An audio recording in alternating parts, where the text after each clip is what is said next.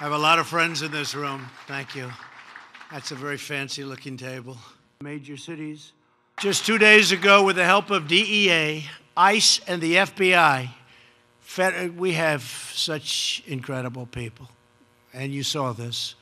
Federal prosecutors secured a conviction against the leader of the Sinaloa cartel, Joaquin Guzman, or El Chapo. He is now looking at a lifetime behind bars. And I have to say, the prosecutors did an incredible job. Eastern District, incredible job.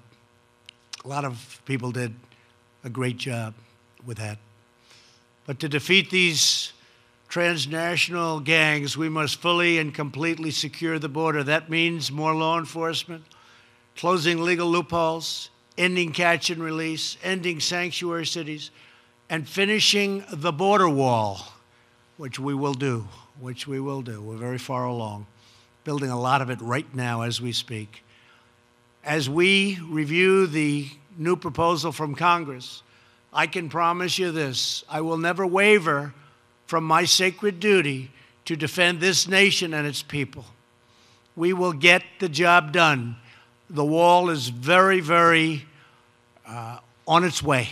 It's happening as we speak. We're building as we speak in the most desperately needed areas.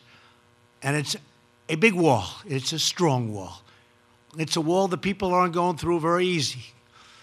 They're going to have to be in extremely good shape to get over this one. They would be able to climb Mount Everest a lot easier, I think. But it's happening. And we have other things happening, too. We're strengthening up the ports of entry. We're using tremendous technology, including drones, but tremendous technology. But it all hinges around the walls, because you don't have the walls, the technology is almost useless. Extraordinary law enforcement officials and personnel all across our nation. Defend the lives of others. 1 week ago,